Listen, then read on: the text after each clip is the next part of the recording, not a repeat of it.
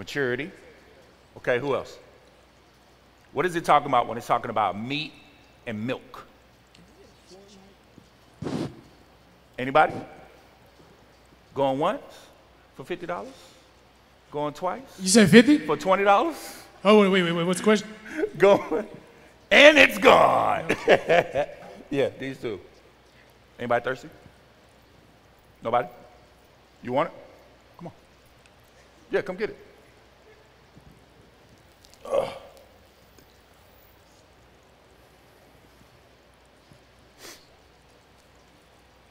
There you go, big dog. Nice to meet you too. That didn't go like I planned it. Huh? You actually can, sir. What's your name? Who? Armani Rodriguez. That sounds like a clothing line. You got your own brand? You should think about it. That's a dope name.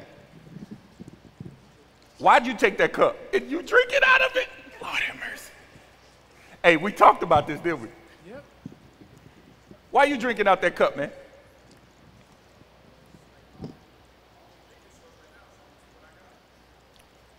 Why didn't you ask for the bottle?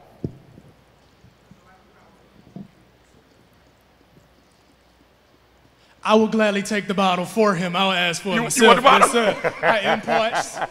I'm uphill. All right. Thank you so much. So everybody, look at my man drinking out of the bottle. How does he look drinking out of that bottle? I hear weird. I hear living satisfied. his best life. I hear what else? Well, how does he look? That's like pineapple and something else, right? How does he look drinking out of that cup? Huh? He's standing out from the norm. I heard weird. Why is it weird? It's a sippy cup. Because what? It's a sippy cup. It's a sippy cup, right? Let's go to the scripture. I want to make sure that I give you full, I want to build this foundation the right way. Let's go to Matthew 4, 3 through 4. Matthew 4, 3 through 4 in the New Living Translation. We could turn the smoke off behind me. That's too small, I can't see it. If we could put it on the screen. Matthew 4, 3 through 4. It says, during that time, the devil came and said to him, if you are the Son of God, tell these stones to become loaves of bread. But Jesus told him, no, the scriptures say, people do not live by bread alone, but by every word that comes from the mouth of God. Man shall not live by bread alone, but by every word that comes out of the mouth of God. So, when the Bible is talking about milk and meat, what is it referring to? Huh? The what? The what? The what? I said the what? Okay, let's make sure that they get it. When I say meat, you say word. Meat. Word. Meat. Word. When I say meat, you say word. Meat. Word. Meat. Word. When I say milk, you say word. Milk. Word. Milk. Word. Word. Milk. Just wanted to see how, sharp y'all were. Now that we have that understanding, as far as man shall not live by bread alone, but every word that proceeds out of the mouth of God, I'm going to show you this illustration, and I want you to see something as we do this, okay? The issue why a lot of young people have been having frustrating times on this planet, in this world, is because, for one thing, the world is a battleground, not a playground. Let me say that again. The world is a battleground, not a playground. Playgrounds are for what? Okay. So we have Serenity over here. She's raising her hand. When you accepted Christ as your Lord and personal Savior, This is you, right? This is your thinker, your feeler, your emotions. This is your physical body. What's the difference between the three?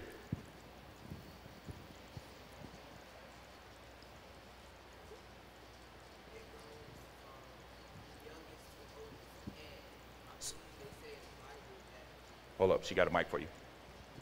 Say it again. It's going from the youngest to the oldest, and I believe in the Bible they say that the younger you are, the more closer you are to God. So your body is actually like human, and you're more of an adult, which means that you create more sins than what a baby would do. Okay.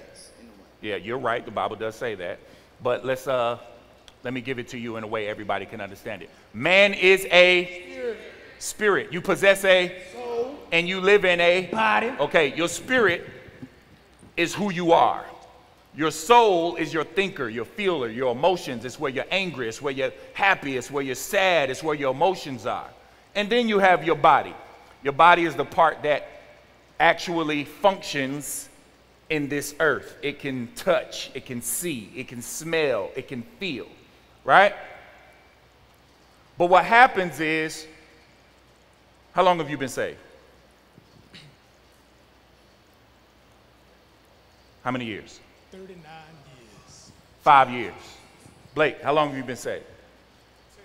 10 years. 10 years. It's a long time. What about you, my man? Yeah. Huh? 9 years. Okay, great. 10 years. 10 years in the game.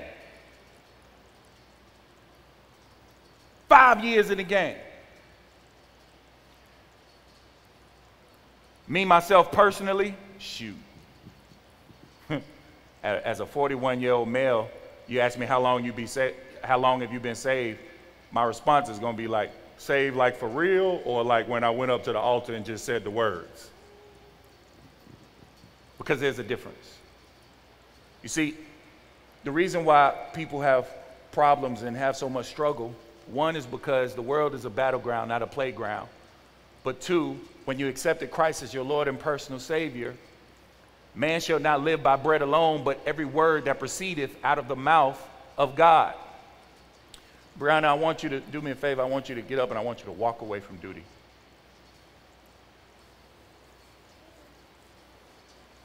You can act like you're leaving the building. Bye, Brianna. Everybody say bye, Brianna. Bye, Brianna. Watch duty. Why did the kids laugh? Watch. Bye. Y'all wave at her. Bye.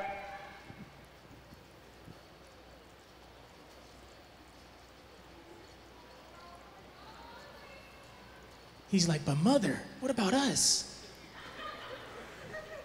With chips and candy. He's about to come to tears. Why? He feels betrayed. He feels what? Betrayed. He feels betrayed, but ultimately, what does he want? He's like, I want my mother back. I want my mama back. So when the Bible says childlike faith, that's what it's talking about. There's a dependency that a son has on his mother. There's a dependency that a child has on their parent. So like right now, he has these lights in his face and he's eating his candy, right? But he's squinting like, where my mama at? That's how we should be with God. That makes sense? Clap one time if that makes sense. You see, this little kid, see the baby, long as she held and secure, she good. But if you put her in the hands of a stranger, see, she know Auntie Constance. But if you put her in the hands of a stranger, she'll go to you, but she ain't gonna really too much like it. She gonna be looking at people that she know like, is this person good? Like most babies do, right? Brianna, you can come on back, baby. I ain't want her to leave. Duty, you want your mama back? She said she leaving. She'll be back later. She'll be back. You gonna spend the night here with us, okay? You cool? She ain't gonna come back, okay? Yeah, right. Come on back. See, I know Duty. So after about 15, 20 minutes, he like, I want my mama. And that's not a bad thing, that's a dependence thing. Who can tell me the difference between humility and pride?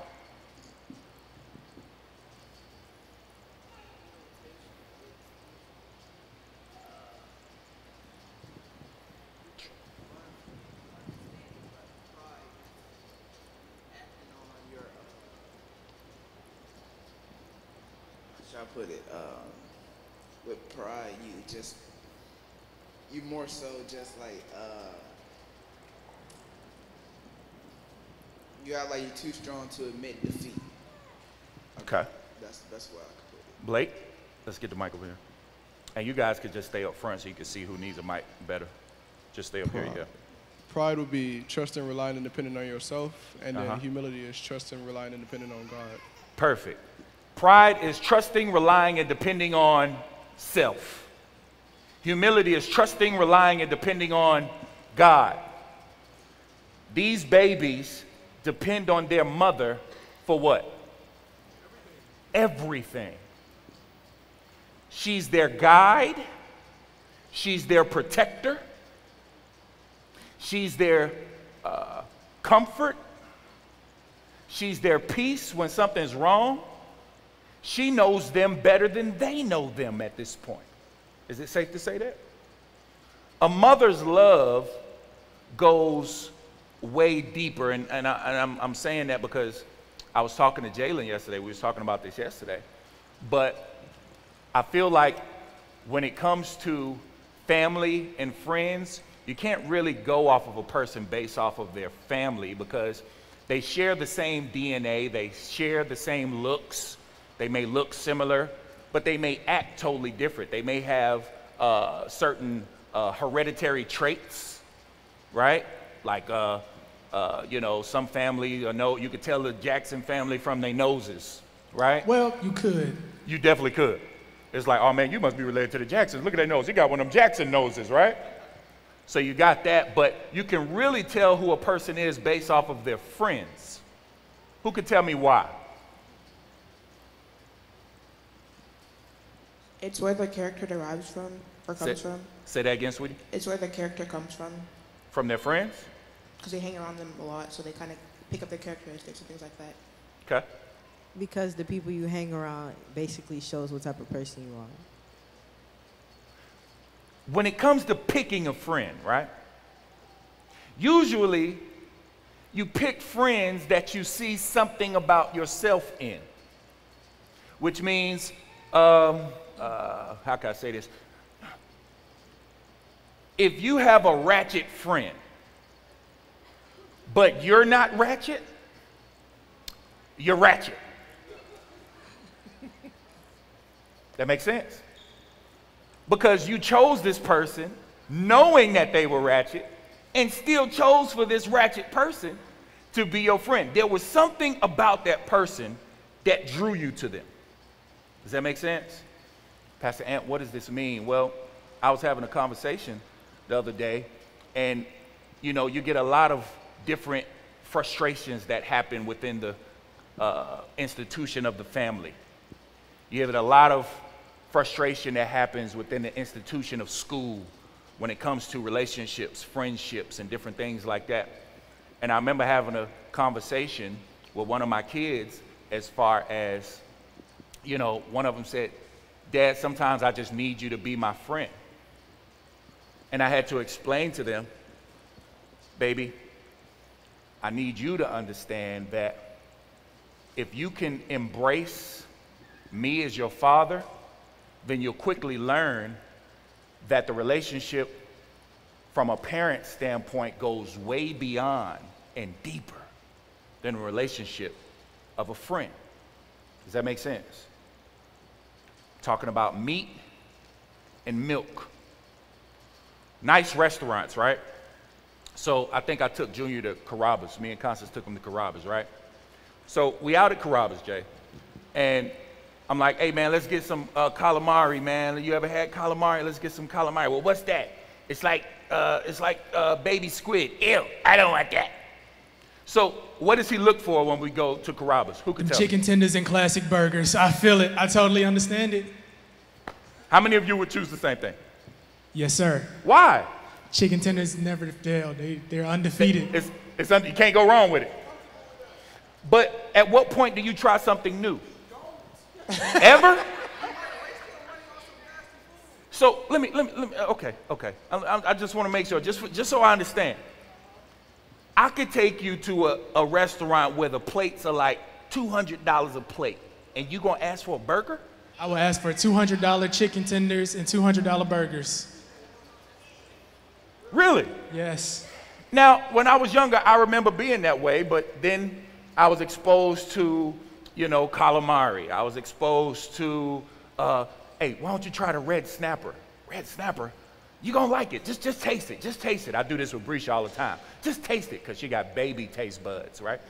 I was like, just taste it. She's like, oh my God, Uncle. And then she tastes it. She knows it's good, but because she wants to continue on, she goes, it's nasty. You know it's good. What's the problem with that? Babies don't like trying new food. Pastor Ant, why are you talking about food? I'm not. You see, meat represents truth. Milk represents something that tickles your fancy. Something that makes you feel good. Something that, if you're in a situation, Blake, if you're in a situation where, you've got this girl that you really like and that you really want to be with, right? And if I'm your dad, I come to you and I say, son, she's not the one. That's meat. Do you want it? Why? Because you really feeling her and you really want to be with her. But when she got up to walk away, what did he do? Like, where you going? I need you. I need to hear what you have to say to me. I need what you got for me. Where's my protection going? Where's my peace going? Where's my guidance going? So here's the reason why young people face a lot of frustration in this battleground we call Earth. Physically, you're this age, but emotionally, you're this age. And then spiritually, you're still a baby. I know 41-year-old babies. Feel me? I know 17-year-old babies. Now here's the problem. At 16, 17 years old, you start feeling that sense of independence and you start feeling like you what? You're grown. What you start feeling like? You're grown. You start feeling like you're grown, don't you, Jay? Yup. Huh? What you start feeling like you want to do now? Feel like I want to go out and go get some jobs and right. Pay bills. And I shouldn't have to ask to go in the refrigerator no more. Yeah. Yeah, we passed I put my name on the juice now. Right. It's my juice now. Right, it's my juice. Right? Okay. What else you feel like I should be able to go? I can go out. And you don't have to question me about it. Because I'm good. Yeah, point blank. I'm grown. Basically. But emotionally, spiritually, we ain't talk about that. In 2023, I declare and I decree that you guys start paying attention to the real you. Man is a spirit. You possess a soul, and you live in a physical body.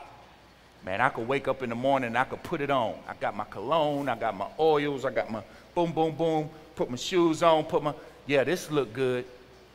But please believe I spent just as much time paying attention to my spirit part as well. My team is getting text messages midnight, sometimes 1 o'clock in the morning. Hey, Holy Spirit just gave me this scripture. Hey, I want to change this scripture. I know I gave you this scripture, but I want to do this one, but I want to change the version. I don't want the New Living Translation. I want the easy read version. I'm constantly feeding that part of me, because if I don't feed that part of me, then I'm going to begin to experience a high level of hell in this earth. And there's nothing more sad than a believer who's still fighting the same battle and never progressing on to the next thing. You've been saved 10 years. Are you still trying to learn how to forgive? You've been saved 5 years. Are you still trying to learn temperance? Are you still trying to learn patience? Or are you ready for the deeper? Are you ready for the wider? Are you ready for the things of God? Are you still on milk, Well, who's Father Abraham? Well, Father Abraham had many sons. Had many sons, had father. That's milk. I can give you that. But aren't you ready for meat? You see, children's ministry gives you milk. Junior high, you start, you know, what do you do when they go from the bottle, but you start putting the cereal in the bottle? Y'all, they still do that? Okay, yeah. So you start putting cereal in a bottle because it makes it a little thicker, right? And then you got to make the hole in the nipple a little bigger so that they can get it, and, you know, of course, make sure that you test it so it's not scalding hot and all those stuff. See, I remember from my babies. Anyway, but you do that because you're trying to wean them off of milk and get them prepared for, let me give baby girl a piece of this chicken finger. Let me give baby girl a piece of this burger. Oh, she don't eat meat. I mean beef. But let me give her a piece of this chicken. Let me give her more solid food that'll help you grow. Everybody repeat after me. Say, man does not live off bread alone. But by every word that comes out the mouth of God. I need you to understand that, because your relationship with Jesus Christ in this year is going to be paramount. It's going to be necessary. It's going to be essential, because if you don't involve and include him in the details of your day and the intricacies of your life, then you're going to find yourself struggling in a lot of areas you were supposed to have graduated from. How many of you have ever known somebody that was kept back? It's okay. She go to Brisha. Matter of fact, give it here. Come here, baby. Come here. Come here. I had to do Tay like this. Hey, baby. Come on. You want to preach with me? We good. Come on. You want some juice? She can't drink juice. She can. It's a new bottle. Here. She ain't questioning it, is she? Is she questioning it? Like, what's that? She saw a bottle. She saw an opportunity to drink, and what did she do? Childlike faith. No questions. Just do. That's how you move with God. Okay? Everybody in here, I want to challenge you. You want some more? Everybody in here, I want to challenge you. I know we got the iPads and the iPhones. Raise your hand if you got the Bible app on your phone. I want to challenge everybody in here to get a physical Bible. I do. And I'll be looking for it. How many of you own your own personal Bible? Raise your hand. When the last time you read it? I'm listening. What'd you say? What'd you say? What'd you say? What'd you say? What'd you say now? What'd you say? 2019. 2019. Because, you know, technology's good, but your battery runs out. Technology's good, but some places don't have Wi-Fi. And with as important as the word is, it's good to have a tangible Bible that you can turn the pages and feel the pages, and it's just something about it. So I want to encourage and I want to challenge everybody in here. Get you a physical hard copy Bible that you use and that you make your own. Get you some highlighters, because in this year I declare and decree young people will begin to study the word. Amen? So are you guys understand? You want to go to mommy? Come on. There she go. You want the juice? Oh, yeah, that's fine. That's fine. You want this? By duty. Y'all make some noise for them. You want this one? Come on. I was going to say, yeah. I'll take that one too. You good? You can keep that bottle too, man. There you go, man. All right, so does everybody understand the foundation? Can I get started? Clap one time if what I said so far makes sense. All right, let's go ahead and dive into this thing. Matthew 18, 2 and 4, New Living Translation. Matthew 18, 2 and 4, New Living Translation. Hallelujah. It says, Jesus called the little child to him and put the child among them. Then he said, I tell you the truth, unless you turn from your sins and become like little children, you will never get into the kingdom of heaven. So anyone who becomes as humble as the little child is, the greatest in the kingdom of heaven. It says, so anyone who becomes as what? What does humble mean? Trusting, relying, and depending on who? Jesus. On who? God. On who? Father. On who? On who? Messiah.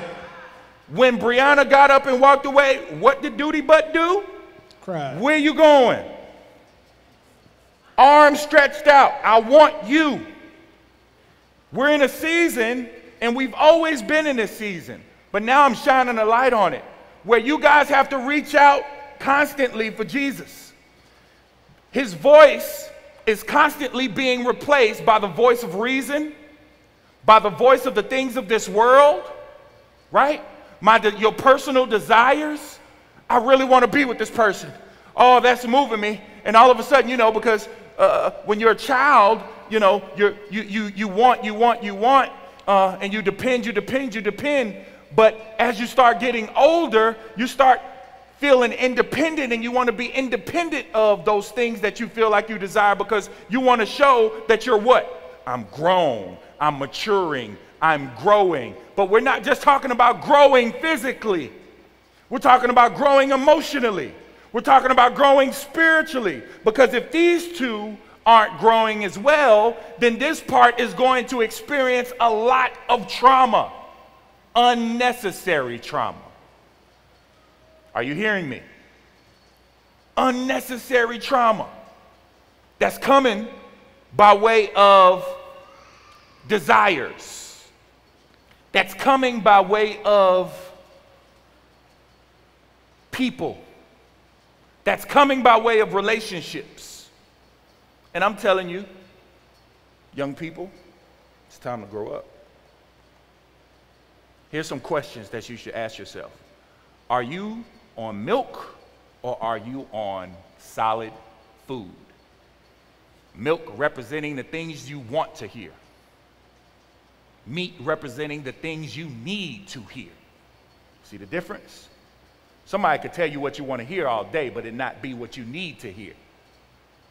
And be mindful of, you know, I got this thing, we used to call it, back in my day, we used to call it yes man. I don't know what they call it now. They still call it that? Yep. Yeah. So, you know, nobody wants a yes man. Well, guys, what do you think about this? I think it's good. Yes. Okay? So there's nothing wrong with it? Yes.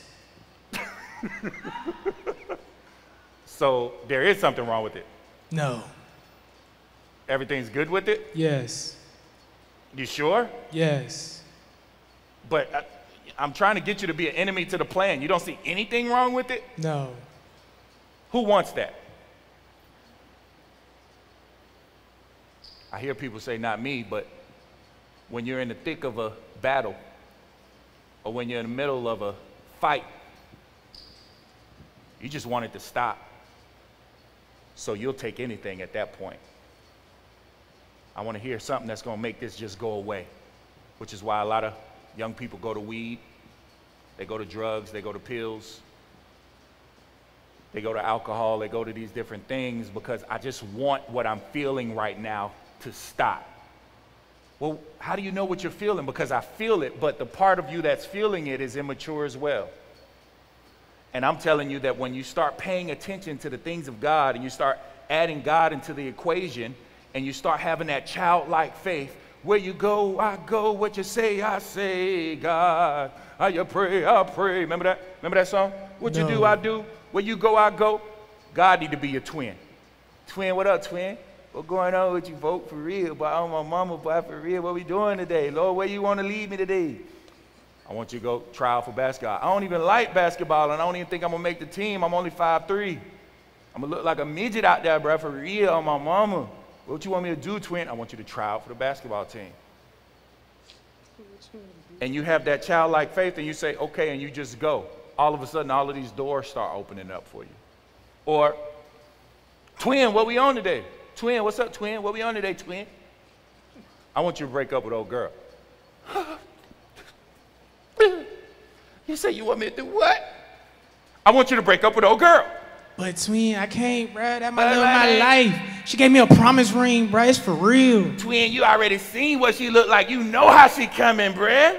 Like, I ain't like, end it. Milk or meat? You seeing the difference? Milk is what you want to hear. Meat is what you need to hear. I need to be able to go deeper in the word. I know about Father Abraham. I know about Isaac. I know about Shadrach, Meshach, and Abednego. And if you don't, it's okay. Start that process because it's time to grow up. You understand? Second question. How do I grow up? I'm glad you asked. It's very simple, and I made it into a simple equation. One, you study it. You study it. I want everybody in here to make sure that you have a physical Bible. You know, try to get one that's parallel, which means they have the King James Version and the Amplified all in one Bible. Okay? So the first thing you do is you study it. Second thing you do is you meditate on it. And then the third thing you do is put it into daily practice. And what does that equal? The process of growing up. So it's on the screen. Take a picture of it. You study it, you meditate on it, and you put it into daily practice. Matter of fact, we're going to post that on our Instagram. Chaz, I don't know if, I don't see it. But if you hear me, I want to make that look pretty and post it today so that the kids can go to our Instagram page and screenshot it. I need you to get it because that's how you grow up. That's the whole purpose for this message. You study it, you meditate on it, you put it in a daily practice. Now what's going to happen is as you're trying to put it in a daily practice, there's going to be things that distract you. There's going to be things that try to tempt you away from it. Every time you get a word, every time you come here and get a word, the enemy's job is to immediately discredit the word that you just got and get you focused back on the thing that you were focused on before this word was introduced to you. That's his job. That's what he's supposed to do. What's the job of a hater? To hate. So why do we get mad when haters hate? That's what they supposed to do. The devil is gonna devil. You understand? A hater is gonna what? Hate. But what makes you different? You're a believer. You're a born-again believer, right? You're a Christian. Why do we call you Christians? Because Christ is in you, right? So if Christ is in you, it should be a swag that you possess. It should be a confidence that they possess, Jay. And I think for me, it's, you know, the confidence ain't confident for me. It's like a facade almost. It's almost like I'm good depending on where I'm at instead of where I'm at being good because I'm there. Cracking under pressure. You feel what I'm saying? Basically. I've been telling my kids since they were born, change the atmosphere. Don't let the atmosphere change you. Why? Because Christ is in you. When you go into a situation, the situation is supposed to change. The situation isn't supposed to change you. That's, you know, life 101. You understand what I'm saying? If you can go into an atmosphere and that atmosphere influences you to be something other than who God created you to be, something is wrong. What's wrong? The devil is having his way with you. You're a play toy. Having you convinced that this world is a playground instead of a battleground. So while you out here playing, life is really happening. And you don't really feel it until you fall, you drop, and you hurt yourself, and now all of a sudden, you dig what I'm saying? I'm in pain. I'm frustrated. I'm aggravated. I'm hurt. My heart is broken. This girl broke my heart. This boy broke my heart. I loved him. I loved her. I put all my trust in her. I put all my trust in him. Well, what was the problem there? Where was your trust supposed to be? Just like with duty. When mama got up to walk away, the difference is God ain't walking away from you. He's going to stay right there where you are, right? He's going to stay right where you are But the things in this world are going to get louder and louder and louder. All of a sudden, fellas, you know, certain body parts of the female anatomy is going to become more visible to you. Ladies, certain attributes of the male anatomy is going to start sticking out more to you. But not even just that, as far as attracted, there's going to be inner desires that are natural, that naturally happen. Every young lady in here wants to be desired. Every young man in here wants to be desired. I was at my son's basketball game last night. It was a rivalry game, so it was Noonan versus East Coweta. And at the game, it was packed, so we couldn't sit in our normal seats, so we had to sit with a lot of the young people.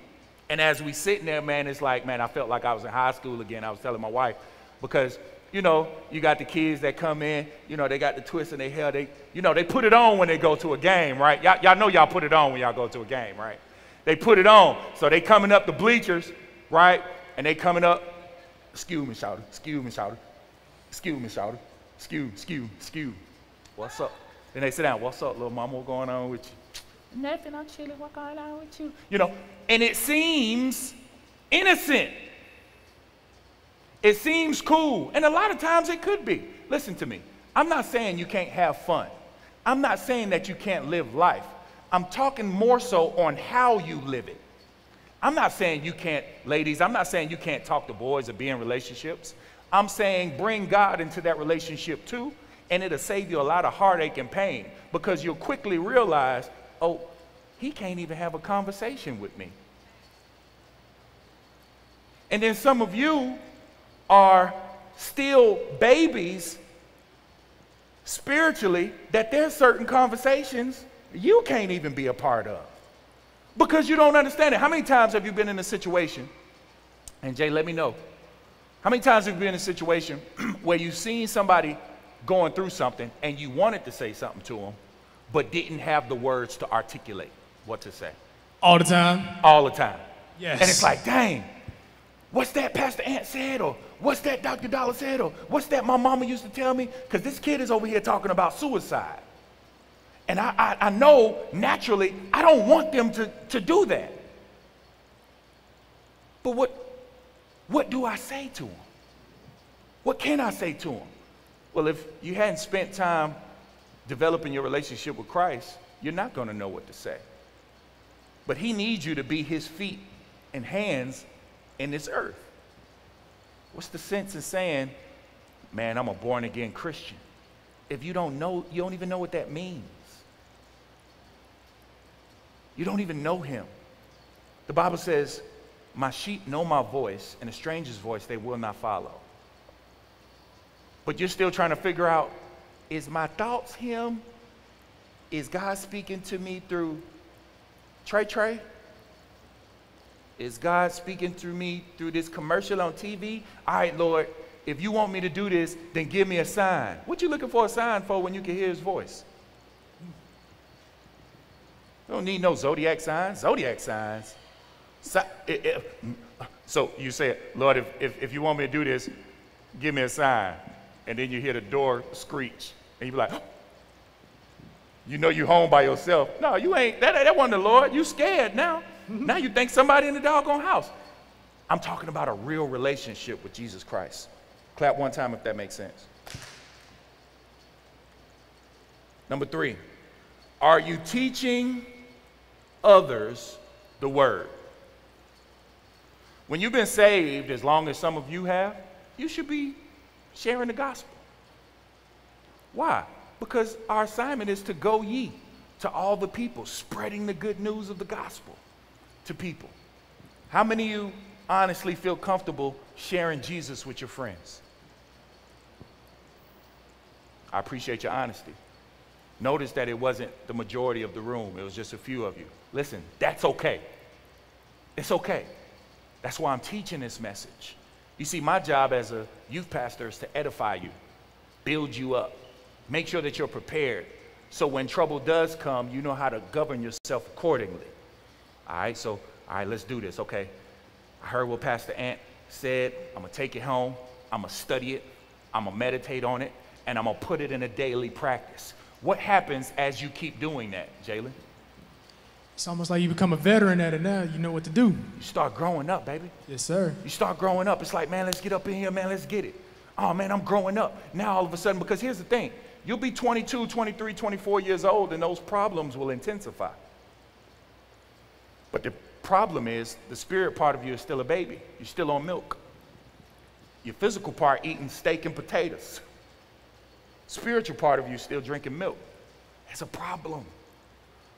Because the Bible says, man should not live by bread alone, but by the word that proceedeth out of the mouth of God.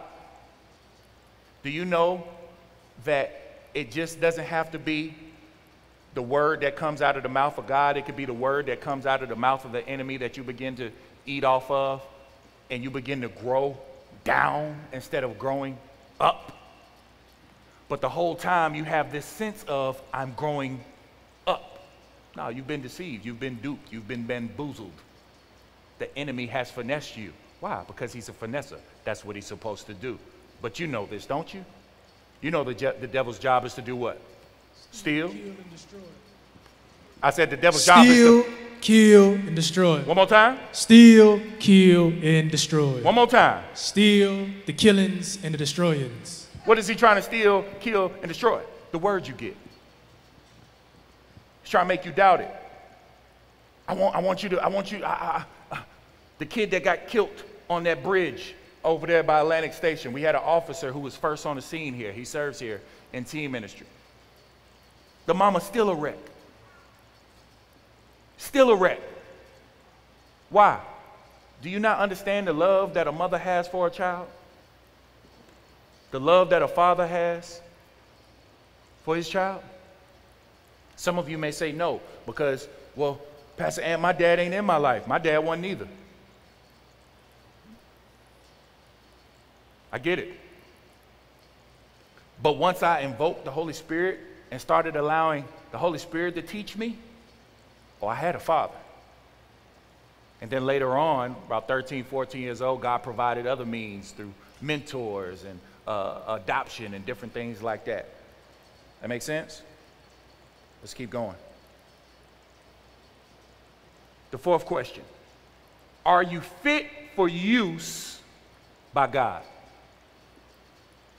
Are you fit for use by God? Lord, you can use me. Send me where you want me to go. A lot of times, what was that? That was me. Oh. I was going to be God. Oh. Hey, a lot of times, as a youth pastor, when you've been a youth pastor as long as I've been one, the question comes, hey man, what's next? And I usually tell people, stop asking me that. Why? Because I keep my head down and my face on my assignment. Why? Because I'm faithful. I do what God last told me to do. I'm not comparing myself against nobody.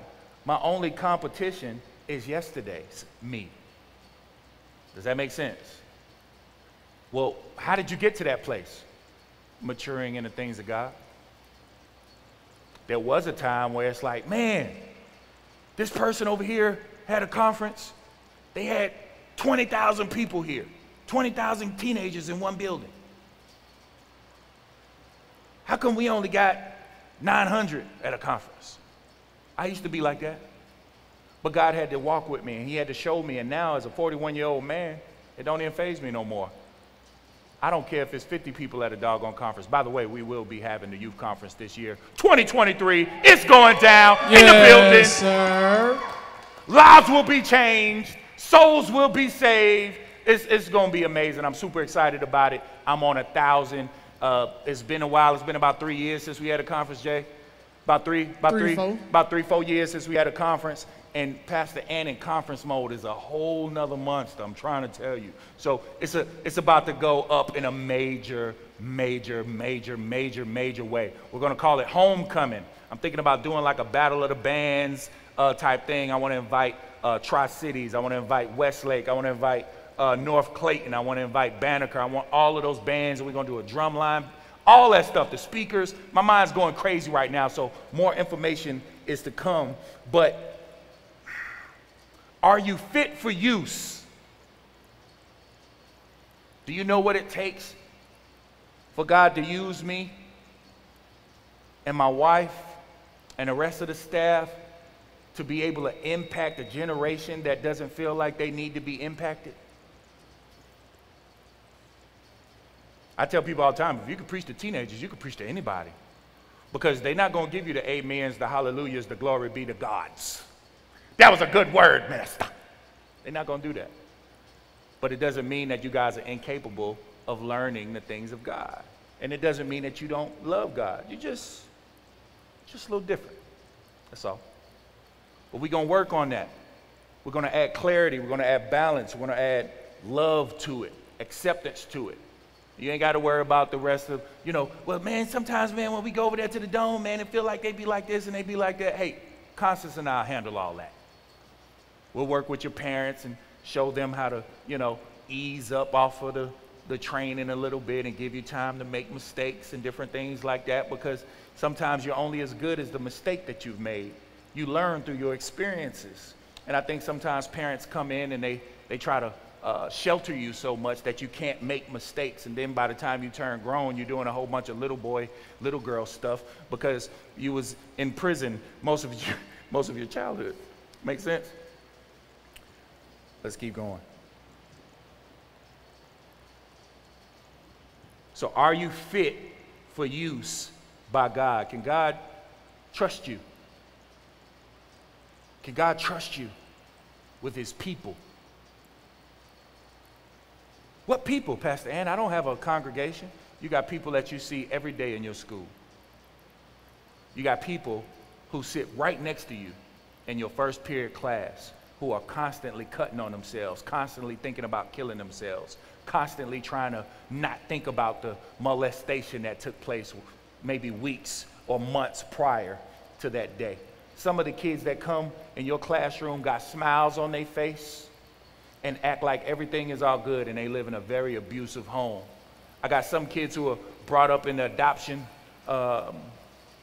in the foster families and different things like that, and have been switched and switched and switched and switched. Seems like every year, every time they get used to a family, it's time to switch on or go to another one. Or they go to one family and that family has ulterior motives and different things like that. These are the kids that are sitting next to you. Can God trust you with his people? Or are you so consumed with yourself and what you have going on that you don't even hear his voice concerning the person next to you, let alone concerning you?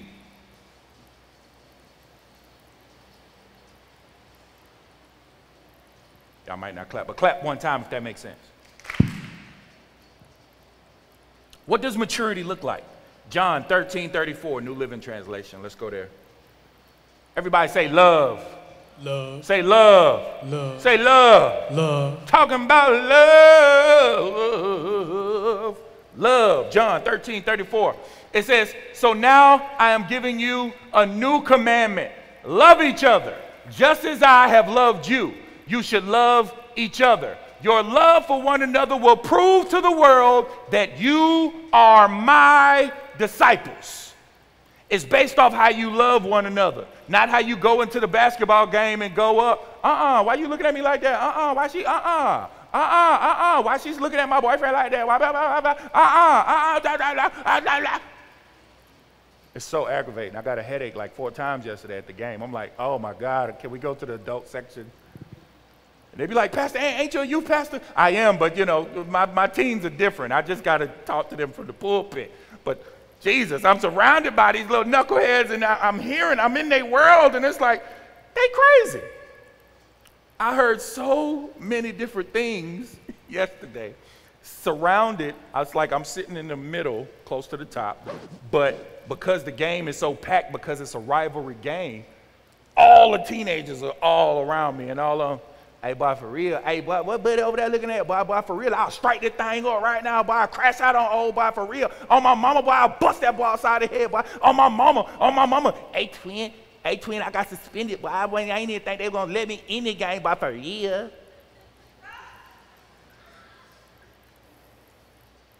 And then I'm looking, I'm like, are these the type of boys that be trying to holler at my daughter And I pray she got enough sense to not be attracted to that. And then I go, do my son talk to girls like that? You know. Shane, you don't be talking like that, do you? Huh? He said, what? You said, yep. Shane don't talk like that. I know he don't. Ain't no way. I know my son. He don't talk, hey, twin, hey, for real, on my mama. Hey, boy, on everything, boy, strike up then, strike up then, strike up then. Like, what is happening right now? So are you doing that because it's the cool thing and it's entertaining? Or do you love people? How easy is it for you to love someone that bumped into you at a basketball game and don't say sorry? How many of you could do that? By show of hand, fellas. 1, 2, 3, 3, 4. Anybody else? And I appreciate your honesty. Because I said, how many of you could be at a basketball game, somebody bump into you, don't say sorry, and you could still love them? You could. I'm going to tell you, man, as a 41-year-old man, I did something the other day. We was headed to another game in Carrollton. I think it was me, my wife, and my daughter, right? So we going, and we pull up. We need to get gas before we got on the road because to get to Carrollton, you take a lot of back roads that are like super dark, and nobody wants to get stuck back there. So I said, let's get some gas. So we go and get some gas. We pull up to the pump. The guys at the pump, all of the pumps are full, right? Everybody's trying to get gas. It's gas day, seems like, in Noonan. So we're out there, and the dude is sitting there, and he's trying to sell cologne and jewelry at the pump, and I'm sitting there in the car, and I'm like, is he getting gas? And I'm like, Taylor, I'm looking at him, I'm like, what is he doing? Because by this time, we sitting there for like 5 minutes. So I said, oh, heck no. I get out the car. I go, I say, hey, buddy, are you about to pump? Yeah, move up for me so I can get some gas. Then I get back in the car. As soon as I get back in the car, I said, dang. Constance said, what? I said, the Holy Spirit just checked me. She said, what happened? He said, why you go up there and make that man move that car like that? You're not the old you. You the new you. I said, you right. And when I said it out loud, Riley was like, I was thinking the same thing because it's like, what if that dude had a gun or something like that? You know what I mean? It's like that. You can't just be going up to people like that and different things like that. And I got it. I got the message, but I'm saying that and I'm sharing that with you to let you know, even as an adult male, the temptation still comes because, you know, you're still man. You're still Christ-like doesn't mean soft-like. Does that make sense? It don't mean you're soft. It doesn't mean that you know, you're fragile. Fragile. It doesn't mean that. Some of the strongest men, and you know, if you get on some of that milk, some of the strongest men are in the Bible. David, super strong. Moses, I know Jesus was swole. They ain't documenting hey man, all that listen, life. listen. He carried 2 oak trees. First of all, man, beyond that, living in the world and knowing the day you gonna die. Nah, yeah, that's tough. It don't get no tougher than that. You understand? So with how God checked you after you did that, how would you handle that situation better? Or how would you have handled it if you would have known, how to do it before that? I just would have sat there and waited or maybe went to another pump. Because I never know. You never know. I may see that man again. And the Holy Spirit may tell me to minister to him. And he'll remember, you that dude that tried to bully me at the... You that dude that scared the heck out of me at the doggone Quick Trip, ain't you? Yeah, I remember you. I was out there trying to feed my family, selling this fake jewelry and this fake cologne, and you made me miss a sale, you know. So if I do it over again, I just would have practiced patience. You feel what I'm saying? It's the details of your day. We keep looking for God with the big things, but your whole life is comprised of moments. Does that make sense? Every day is filled with 24 hours. 24 hours. Each hour has 60. You got your phone on you? How many seconds is in a day? Oh, in a day? Okay. Huh. Let me see. How many seconds is in a day?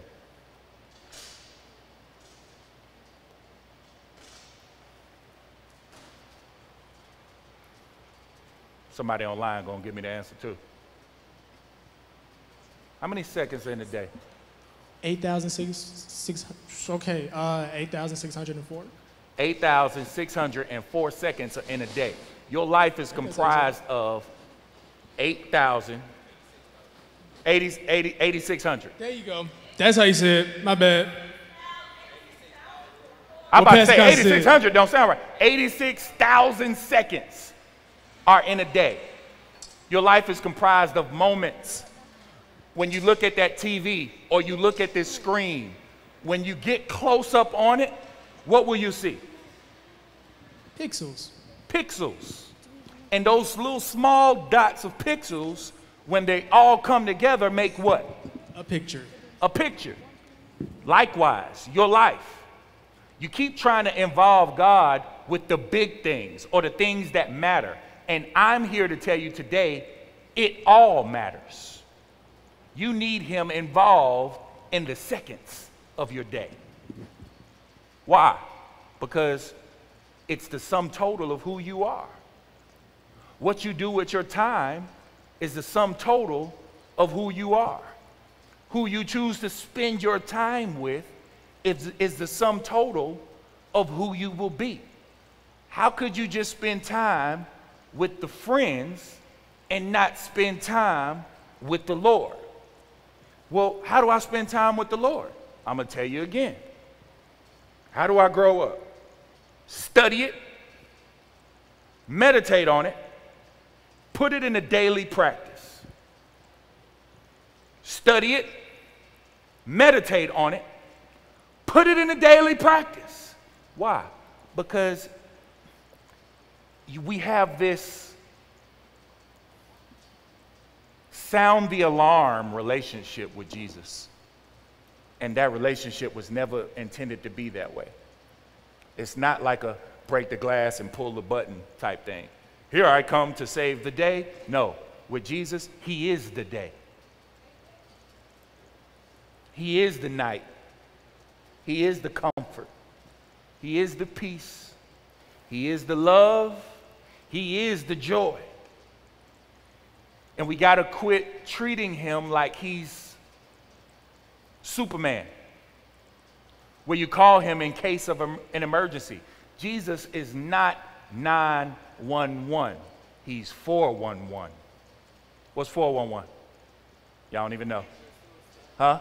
The suicide line? No, Ain't boy. that when It's you the need, like, information help? line. Yeah, something like that. Yeah, he enlightens you. Man shall not live by bread alone, but by every word that proceeds out of his mouth. I need you guys to get this.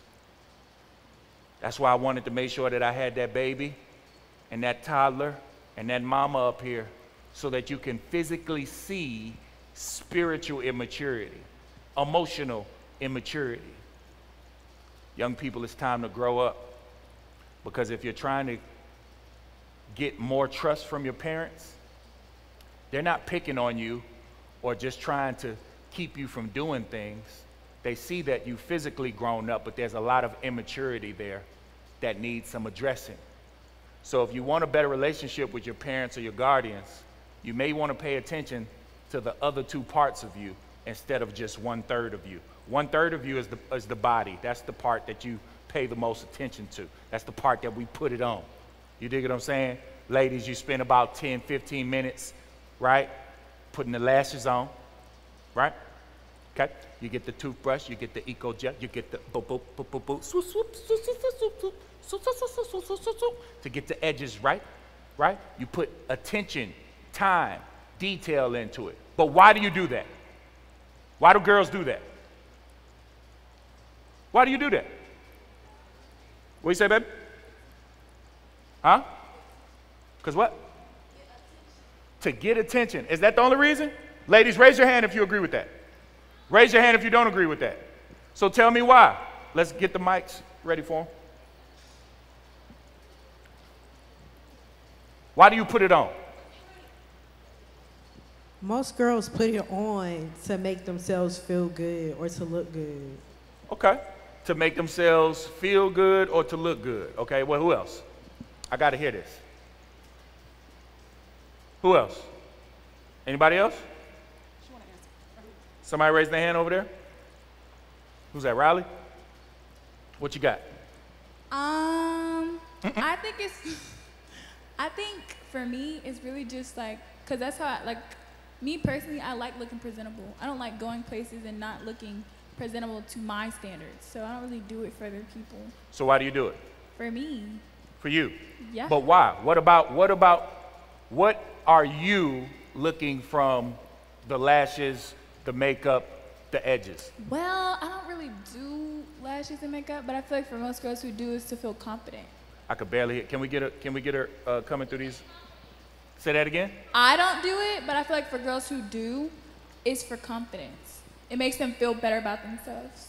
Okay. So confidence. You said you don't do it for confidence? No, I'm saying I don't do makeup. Like, I don't really do, like, foundation and stuff like that, so. Raise your hand if you agree with the ladies. Okay. Why do y'all put it on?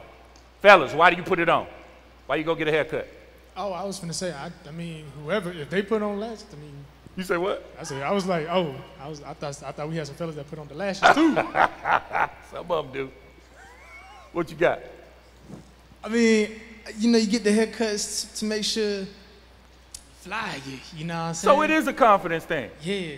You know, when you don't have a haircut, what's my man name? Spice Adams, I think his name is. You know, he do the little TikToks or the Instagram things where when he don't have a haircut, he be all sad, mopey, insecure, don't want to talk. He sit down in a barber chair. He's like, what type of haircut you want? Perhaps you can give me a temple fade? You know? And then after he get the cut, he be like, what's going on with you? You know, he got a whole new swag. So I get it. You know, you look good, you feel good, you know, and different things like that. But that's the body part of you. If you've got enough sense to put that attention into the body part, but neglect the soul part, and then neglect the spirit part, it's going to be a problem every time. You understand? I don't know how I did that, babe. We got to fix that, though. It's going to be a problem every time. It's going to be hard. Life is going to be hard. Why? Because while 1/3 of you is growing up, the rest of you, you look like a Wi-Fi signal. Doop, doop, doop. You feel me?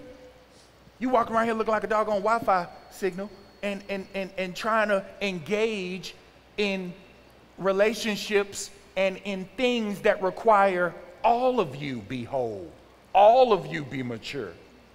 So when you go into these situations haphazardly, or when you go into these situations with just the physical part of you, oh, I'm 17 years old. Okay, but mentally, you're 6. Spiritually, you're like 3 months. But you're trying to get into a relationship with this young lady. What are you going to bring that young lady? Frustration, heartache, aggravation. Same thing with the ladies. What are you going to bring that young man? Frustration. You know, young men aren't hard to please. Long as they get to walk into a room with you and you fine and all their friends see that they walking with somebody fine, they have no intention on this being forever. Y'all teenagers. But for girls, they think it's forever, don't they? To the fellas, it's like, no, we just kicking it. We just, you my girl for right now. Some of you, not all of you.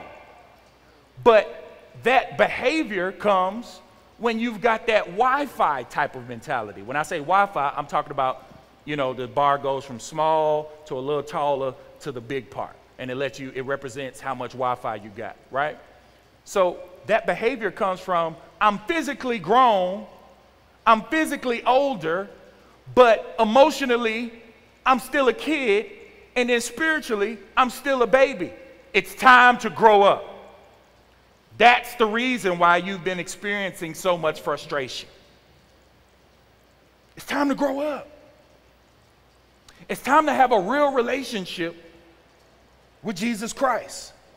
It's time to fully understand what that means. So what does maturity look like? It looks like love. You can tell who's his disciples by how you love one another. Not by how you talk about this person, talk about that person, talk about how this person put it on better than that person. And then you start comparing, and when you compare one of the two out of that you're comparing, you have to belittle one, and that's not love. You understand what I'm saying?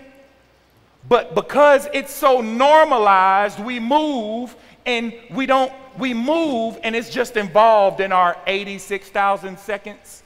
Is that what the number was? Past Constance, you got it? Yeah, okay, that was it. It's involved in our 86,000 seconds in every day. You know, oh, well, today, what'd you do? Well, today, man, what was your conversations like? Not how was your day, and you say, oh, it was good, such and such, and you just do a highlight reel. I'm not talking about the highlight reel. The highlight reel don't win games or lose games. What wins games and lose games, if you're playing basketball, is your defense on this end and your offense on that end, being at an aggressive and accelerated rate the whole time. That's what wins games. But when you just want to take bits and pieces out and then involve God here and there, it's always going to be frustrating. It's always going to be trauma. It's always going to be drama. It's always going to be chaos. It's always going to be frustration. It's always going to be aggravation. It's always going to be isolation, depression, fear, hurt. All of those things are going to happen. Why? Because you keep trying to sprinkle God in when he's the main course. Somebody say it's time to eat meat. Say it's time to eat meat. Say it's time to eat meat. It's time to eat meat. It's not just hearing what you want to hear, but hearing what you need to hear. And what do you need to hear? The truth. The Bible says the truth shall set you free. And when you read that in context, if you look on the back of a pack of cigarettes, what is the warning that it puts on the back of cigarettes? What's the warning? And it's usually from, Surgeons General says what? This product can cause like lung cancer? Say it again? This product can cause like lung cancer? So Surgeon General says that this pack that we made look so pretty and that we're giving to you can cause lung cancer. And you still see people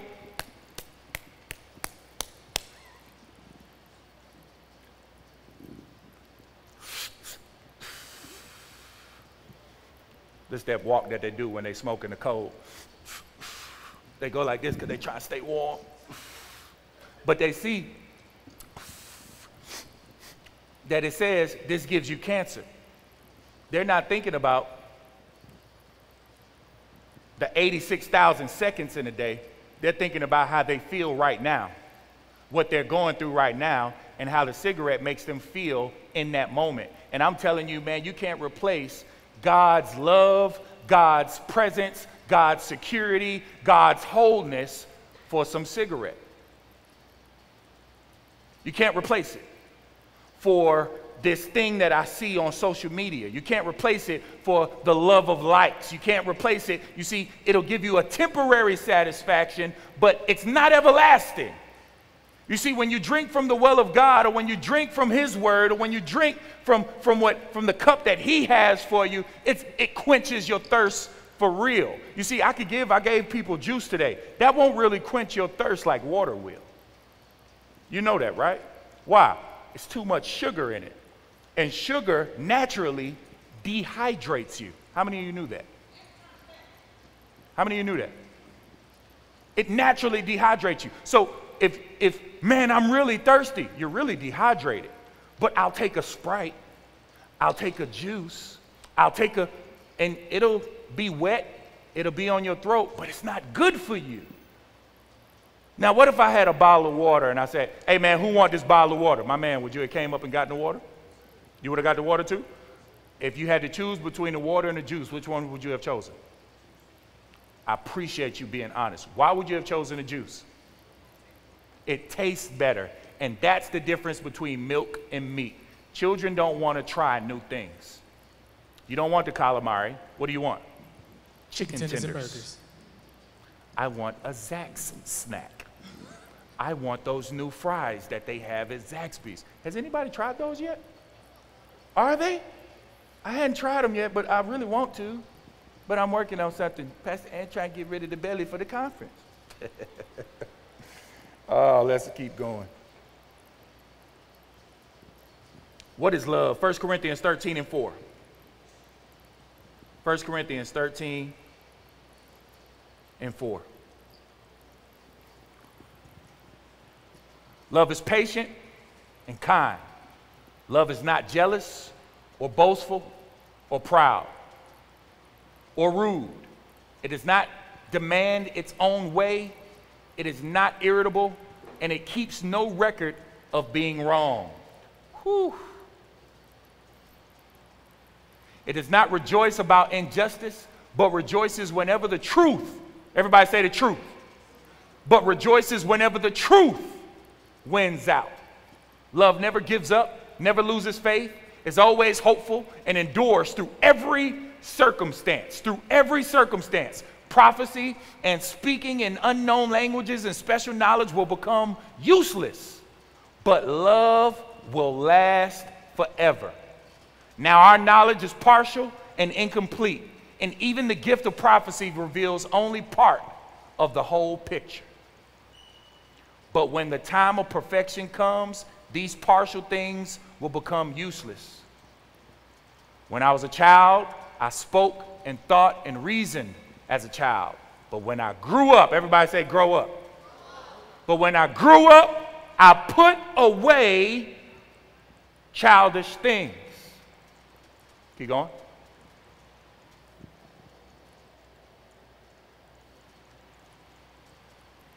Now we see things imperfectly like puzzling reflections in a mirror. But then we will see everything with perfect clarity. All that I know now is partial and incomplete. But then I will know everything completely, just as God now knows me completely. I need you guys to get this. It says 3 things that will last forever: faith, hope, and love. And the greatest of these is love. Amen? Clap one time if that makes sense. Need you guys to get this stuff, man. I really do. I really do. I'm going to close with this.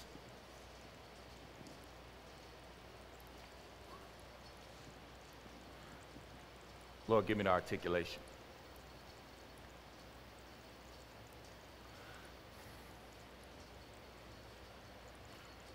There's a part you play, and there's a part God plays. Okay? Your part is to be like Duty, right? The little boy who was playing Soul today, that's Duty. Your job is to be like Duty. When his mom got up and walked away, what did he do? I want to go. He sat down because he had distractions in front of him, which is a good illustration as well. He had a lollipop in his mouth, chips in his hand. To a kid, man, he's in kid heaven. You understand? But he's still like, Ma, where you finna go?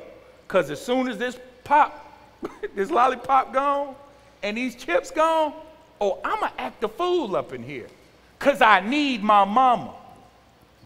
How many of you, if you hadn't spent any time with God, feel that way? It's okay. I see one hand. It's okay. That's why I'm teaching on this, so I can bring enlightenment to it. It's time for you guys to grow up, y'all. Like, straight up. It's time to grow up. Your parents don't trust you with certain things because, yeah, you're 18, you're 17, you're 16, and 15, and different things like that. But emotionally, you're very immature. You got a lot of immaturity about you, and I can't trust you that you're going to go to the movies and be good because even with me here, you're bad. It's time to grow up. I'm not talking about physically. I'm talking about maturing spiritually. You see, growing up just requires time, right? 1 year, 2 year, 3 year, 4 year, 5 year, 6 year, 7 year. I'm 18. I'm 20. I'm 19. So growth only requires time, but maturity It requires involvement. It requires going through. I'd be a liar if I told you that as a believer, life is hunky-dory. That's a lie. Shoot, it's a lie to think that as a non-believer, life is hunky-dory. Life gonna do what life gonna do. But based off who you know, when you know Jesus, it's not that you won't go through things, but you won't go through it like the world does. Because everything you do, when you know Jesus, he's doing it with you. I'm with you. Ladies, when you decide, I'm going to kiss him today, you and Jesus kissing that dude. I know it's weird thinking of it that way, but it's true.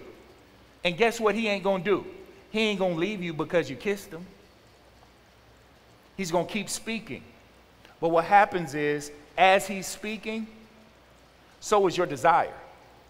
So is your flesh. Your flesh, sometimes in the Bible when it says flesh, it's talking about your physical body, but another time it's talking about a way of thinking that goes against the word of God. Flesh. And sometimes, a lot of times, the flesh rises up and it makes you want to, I want that. Lord, I hear you. I hear you, Lord. But this girl bad, man. And just this one time, because we got grace, right? All of my past, present, and future sins have already been taken care of. I'm good. I got grace. I'm gonna take my chances with this. And that's when we tell you, hey, if you can't learn it from us, then life is going to teach you. If you can't learn it from your parents, then life is going to teach you. If the Holy Spirit can't teach you, then life is going to teach you, and your parents will still be there. The Holy Spirit will still be there with you, but now you're experiencing trauma on a level you should have never experienced it. Why? Because God is never going to put more on you than you can bear. But when you start trusting, relying, and depending on yourself, you're constantly saturated with things that are beyond your capacity to bear. Clap one time if that makes sense. I need y'all to go home and study this. I need you to go home and meditate on this. I need you to go home and take it to school, take it to work, take it on that bus, take it in when you're playing your video games and you're talking to people. I need you to get to a point where you're mature in the things of God, where you can lead people to Christ, where you can introduce people to Christ because you know him for yourself. Here is the plan. Submit yourself to God for him to do the work. That's his part. Your part is to acknowledge him and seek him. Before I make this decision, Lord, what do you want me to do? Before I respond to this situation, right? And there's a big difference between reacting and responding. Unbelievers like to come in and unbelievers like to react to things. Immature believers react to things. But as you mature spiritually, you'll find yourself going from reacting to what? Responding. I used this example a few months ago. They don't call 911 first reactors, do they? Why?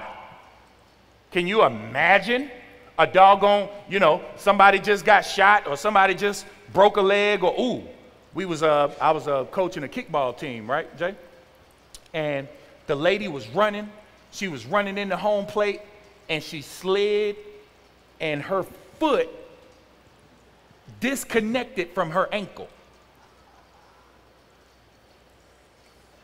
That's how it looked. So, as I'm trying to be the head coach and trying to keep my gag reflexes in, because I'm like, okay. All right, let's calm the situation. Let's pray over it. Somebody call 911. Imagine if 911 came there and reacted. Let me show you what that looks like. Come here, Jay.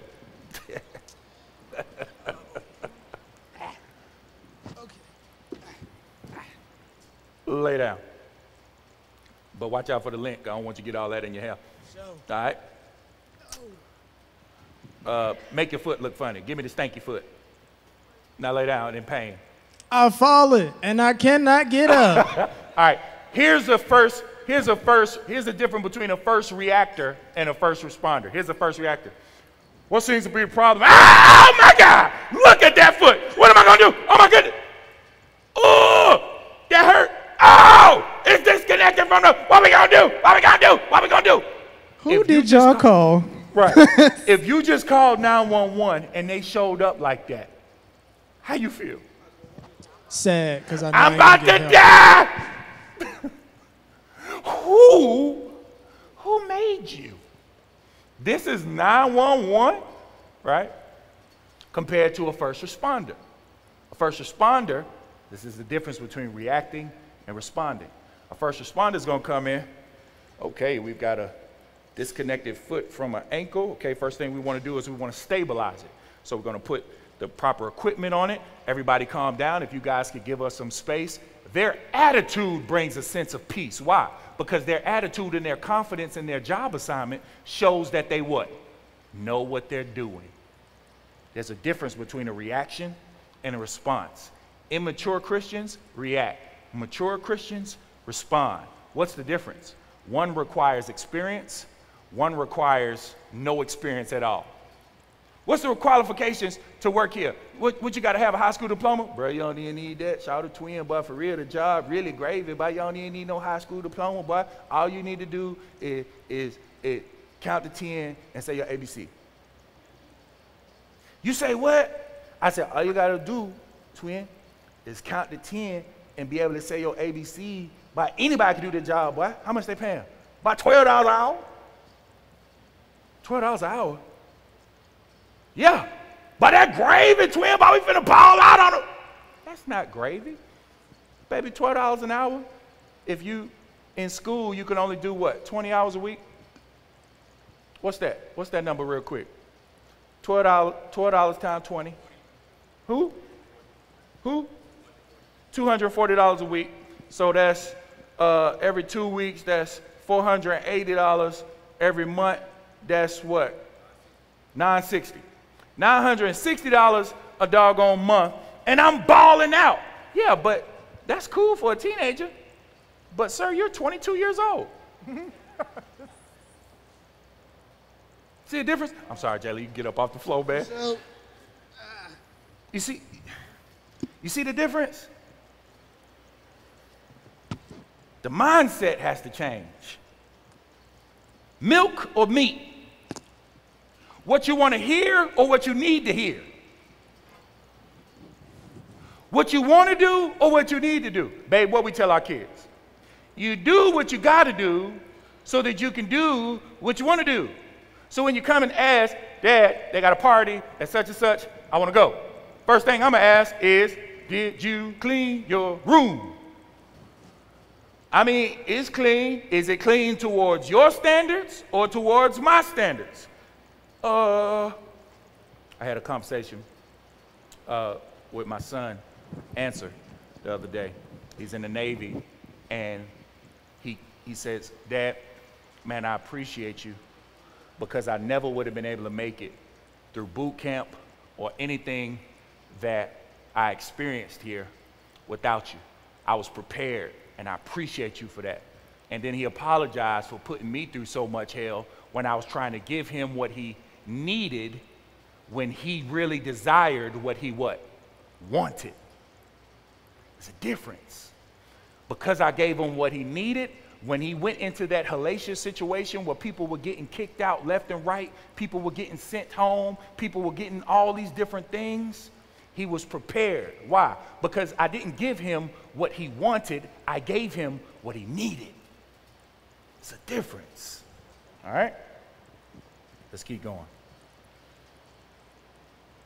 God is going to do the work. Philippians 1 and 6. Philippians 1 and 6. Let's put that up. And I am certain that God, who began the good work within you, will continue his work until it is finally finished on the day when Christ Jesus returns. That means you have from the day you accepted him until Jesus comes back, that he's going to finish the work in you. You just got to stay out the way and let him finish it. How do I stay out the way, Pastor Ant? you quit trying to acknowledge all of these other voices and grow up. Kids want what they're used to. But as you're growing up, it's time to go from chicken fingers to calamari. It's time to go from, just sippy cups to regular cups, to drinking out the bottle, not the baby bottle, but that bottle that he got over there, the bottle that it came in. Why do we have to pour the juice out of the big bottle into sippy cups for babies? Why do we do that? Huh? Because what? So they can hold it and they don't make a what? Because they don't make a mess.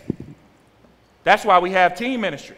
So I could give you this stuff and you not make a mess. You dig? If you dig what I'm saying, say dig that.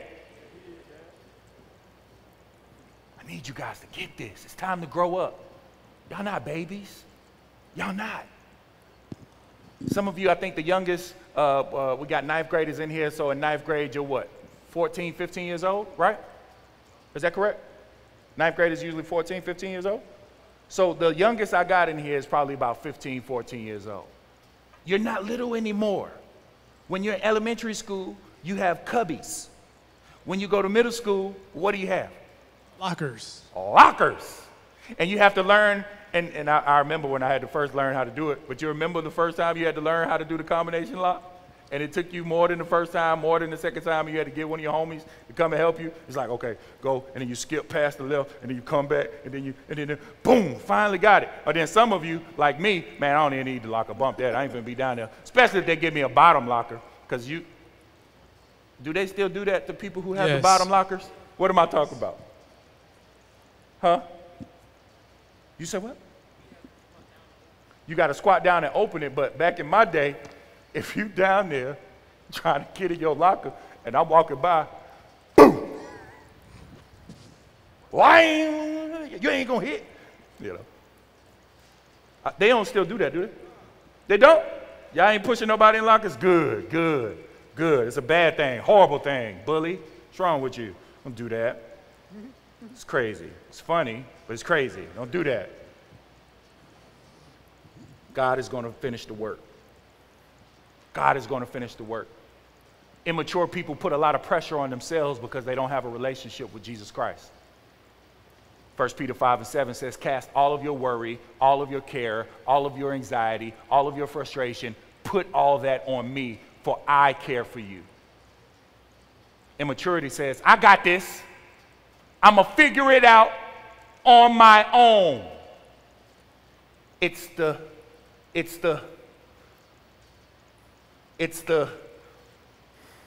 I'm independent, and I'm declaring my independence. No longer will you tell me I have to not eat in my room. No longer will you tell me that I have to go to bed at a certain time. No longer will you tell me that my room has to be clean. Just for you to turn 25, get your own place, people come into your house, treat your stuff that you spent your $12 an hour on, right? And treat it like crap, all of a sudden, dang, I sound just like my mom. I sound just like my dad. Time don't stop. People do. And today, I'm taking it off of pause. A lot of young people have just been pressing pause, but life has still been going, but you've been stopped. Stopped at this one issue that you just can't seem to get over. This message today gives you the solution to that. And yes, it is a process, but as with any process, you have to commit to the process. Most coaches, if you play for a team, they say what? Trust the process. Trust the process. Why? Because the process is going to try you. Any sport or athletics or competitive type of situation like track or what do you call it when they tumble? Gymnastics, right? Like every cheerleader can't do them backflips, right? So you got two or three usually.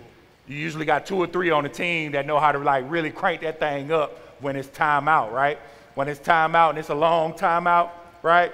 They like, oh, jump. This side come and do it. Whoop, whoop, whoop, whoop, whoop. She did 5, but then you got this side. They doing the backflips from one side of the court to the other side of the court and then back, and then they come back like,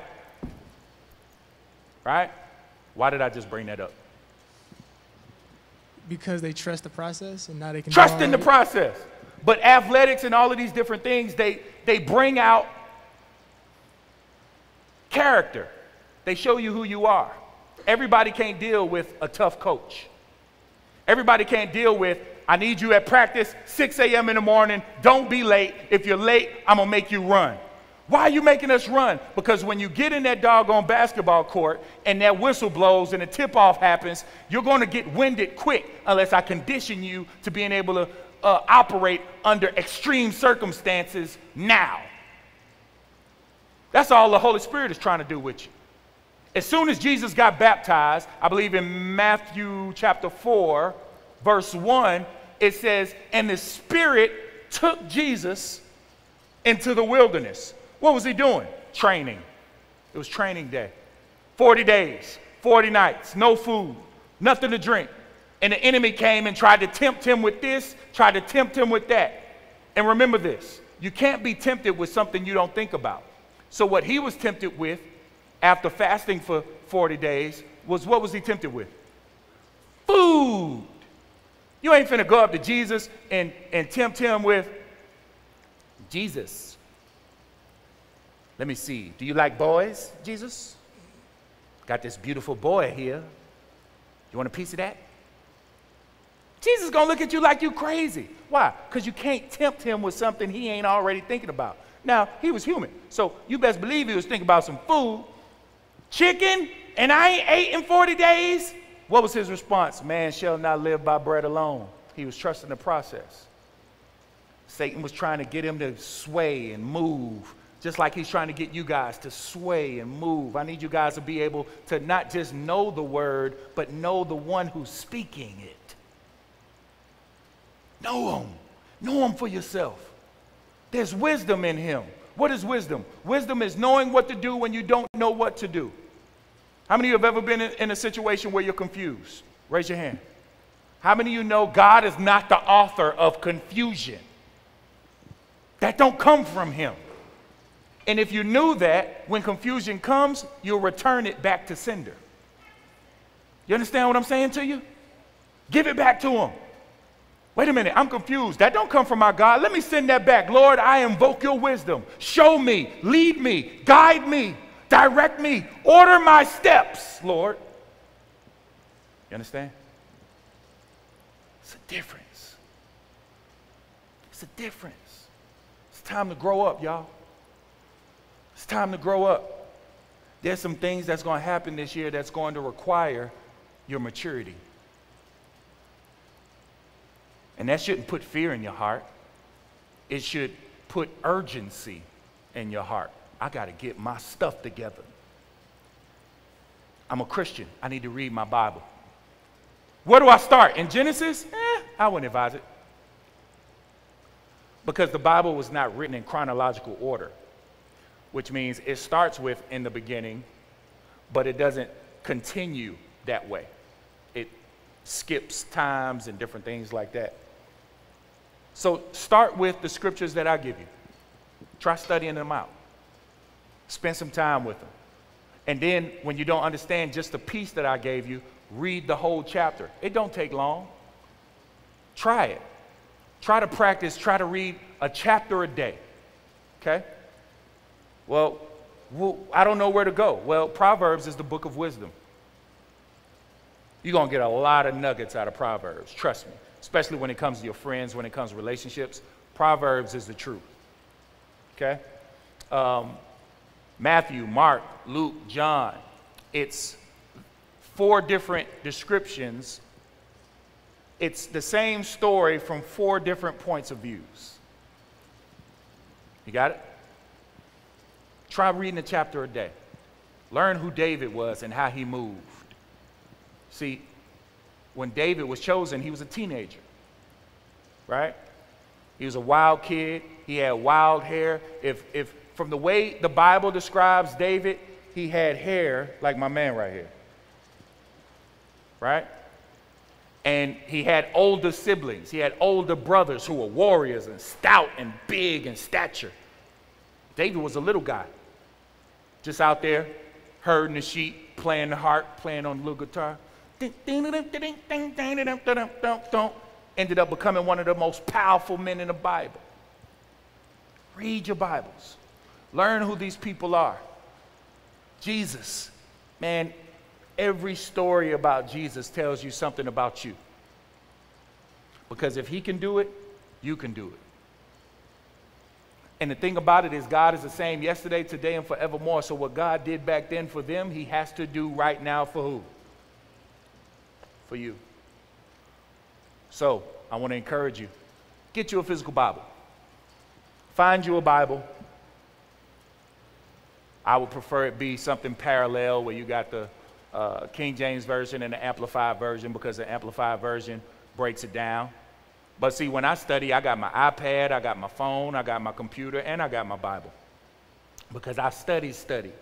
I'm not saying that you guys have to be there, but I am saying when you use God like an emergency button, you're going to find yourself constantly in a bad situation. He's not a first responder. He is the response. He should be your response. God is love. And how we should be responding to people should be out of love, which is why he convicted me. When I got back in the car, I was like, dang, I should have did that different. Dang. It's all good. I ain't going to beat myself up about it. I'll have another opportunity, and in that opportunity, I'll do it better. The problem with immature people is that they make a mistake and they stay at the mistake so long that they become the mistake. It's okay. Some of your parents, they may say, that's dumb, that's stupid. What they really mean is that's immature. You got to grow up. It's not that it's dumb. It's not that you're dumb. It's not that it's stupid. It's not that you're stupid. But you are immature. And I pray that during this series, your eyes are open to, you know what? It's time for me to grow up. Some of you had to grow up a lot quicker than others because of life situations. I know I was driving at 13, 14 years old, mainly because it was just me and my mom. And a lot of times, because of her hectic work schedule, there were things that she needed done that she couldn't call on anybody else. So she taught me how to drive and to drive up to Kroger. Kroger used to be on Godby Road back in the day. So because I lived on Godby Road, it was nothing for me to just drive straight up Kroger, get what was needed, and come right back. Well, of course, you know, I had to stop by Discount Mall on the way home because I'm 13. I'm immature, right? But I had to grow up. I had to do things. I had to cook for myself. Why? Because my mom worked the night shift. And at that time, with it just being me and her, and my father being in prison, getting locked up 3 days before I was born, I had to be a man a lot sooner than I really needed to be. And it was unfair. My kids didn't have to go through that. But I'm saying that to say that I understand that some of you are in, I understand that it's different strokes for different folks. But every stroke needs Jesus. I don't care what color you are, what age you are, what your background is, or what your issue is. You need Jesus. I need Jesus. I wouldn't be able to raise my family or love my wife without him. Without him, and I tried it, it was horrible. Constant suffer. Babe, where you at? Make some noise. Babe? Here she come. She back there.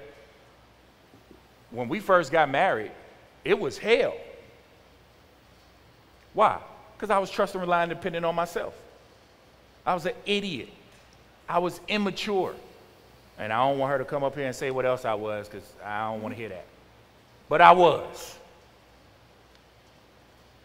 And even now, you know, when I look back on some of the things that I said, some of the things that I did, I'm like, man, I was bad. But I give God praise because I'm like, look how far you brought me.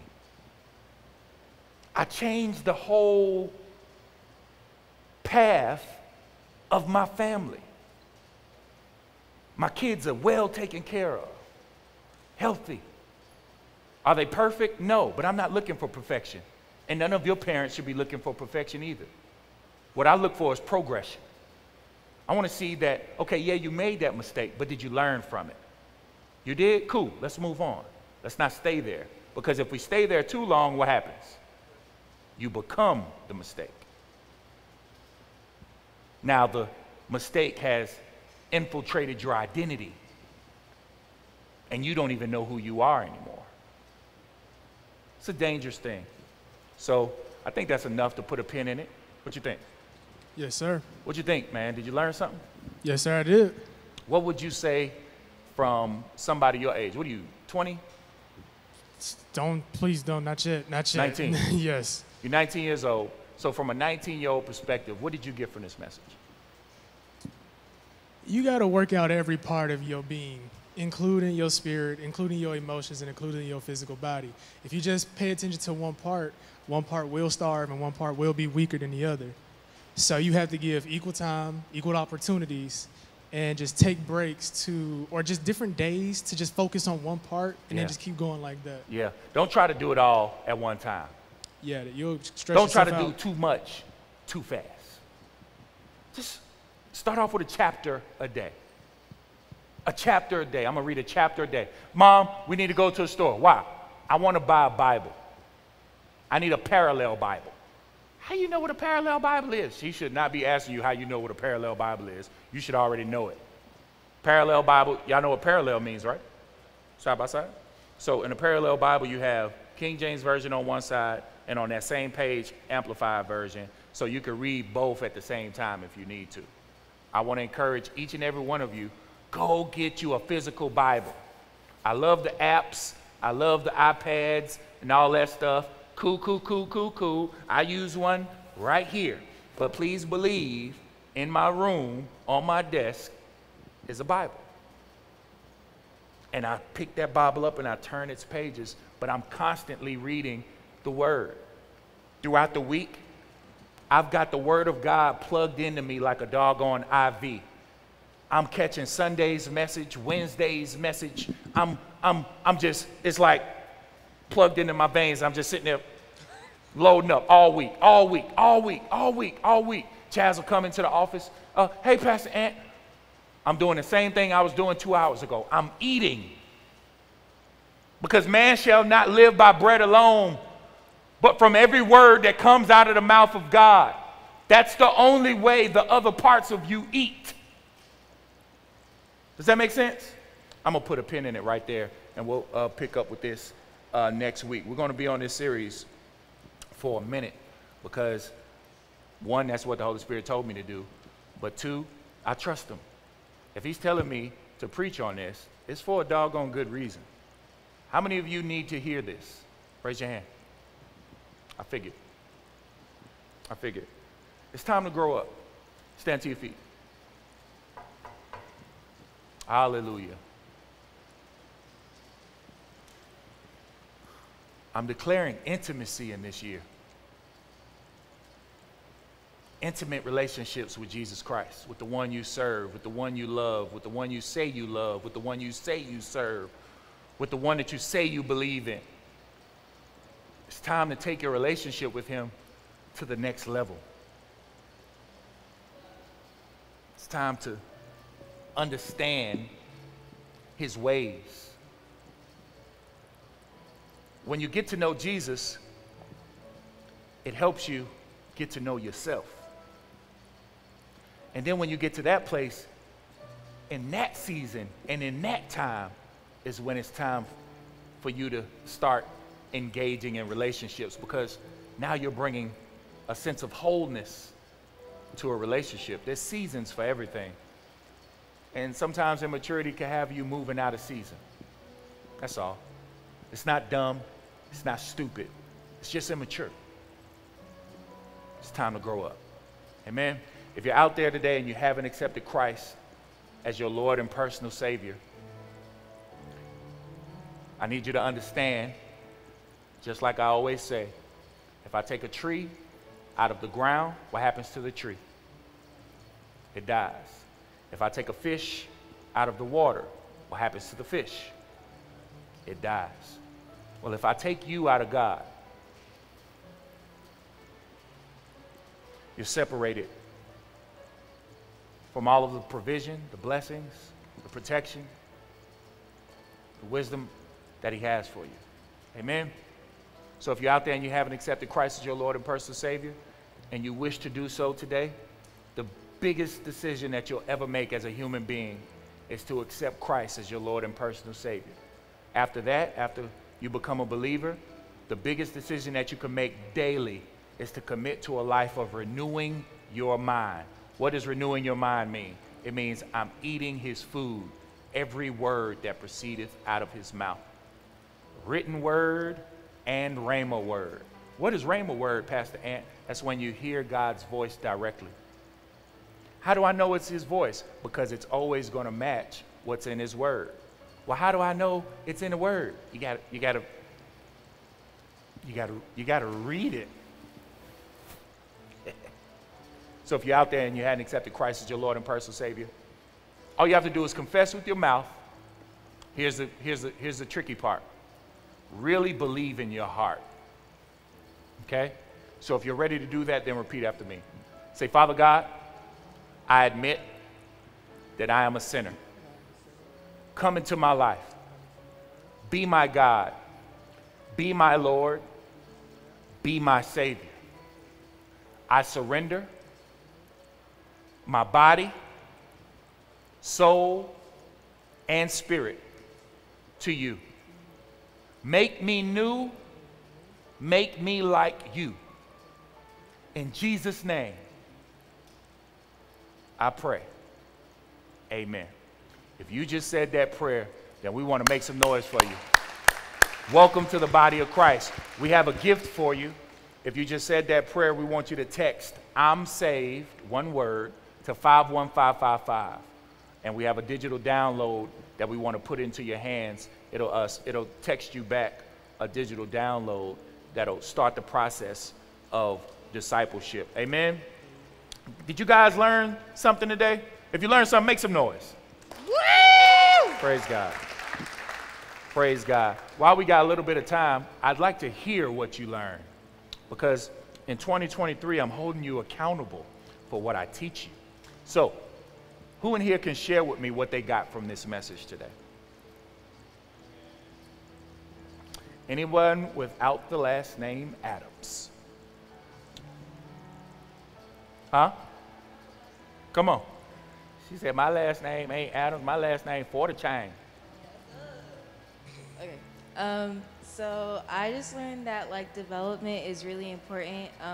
Like last week, Pastor Dollar was talking about like the state and the stance of the believer, like how like one's already set in motion and then one like you're constantly working out. So I think that parallels like to this message, how it's like, yeah, like as a believer, you're already set in motion, like as righteous, as holy, but developing and like eating meat, which is the word, is how you grow into that. Wow. Wow. Y'all make some noise for that. Who else learned something? Let me hear what you got. Come on, Nick. You got a mic back here?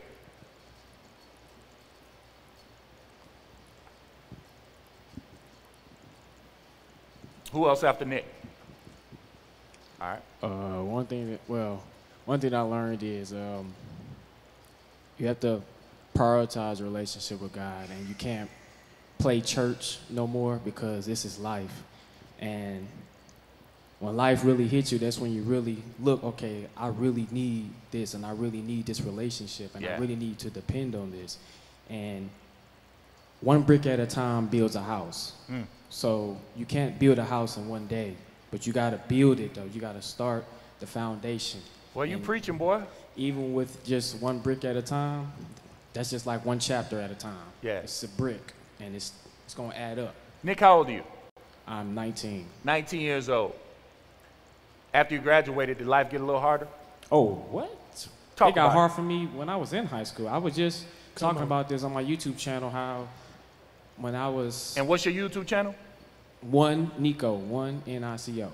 One Nico. Y'all make sure y'all go follow him. He got good But stuff on there. I had was talking about how when I was a junior and senior in high school, I went through depression, and I wanted to take myself out with my own gun at the time. So, you know, after I graduated, I'm like, dang, this is what they talking about. This is life. And now that I realize that God is something you have to depend on, like my dad, whenever he's like, okay, well, I don't mean to get too personal, but he'll pray in tongues in the shower and spend time with God when he's in the shower, and I just hear him. I'm like, what is he doing? And now I do it, and I be like, how did I get here? And that Right. it took time. I love it. But at 19, are you pretty convinced God is real? Oh, of course. Yeah, without a doubt. That'll make some noise for that. Come on up here. We got one up here. Kings right here, up front.